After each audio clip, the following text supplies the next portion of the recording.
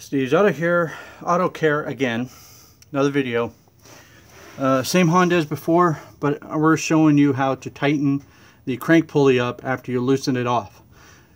Special tool goes into the hex of the crank pulley. Then you put your socket and your torque wrench.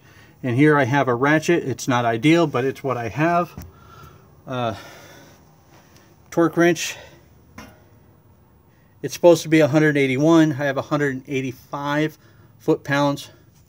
That's how it is. Okay. Let's see here if we can get that on there. Okay. It is possible to do 181 foot-pounds here. This is how it's done.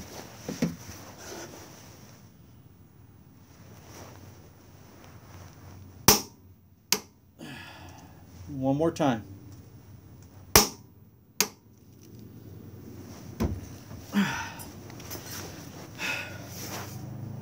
Thanks for watching.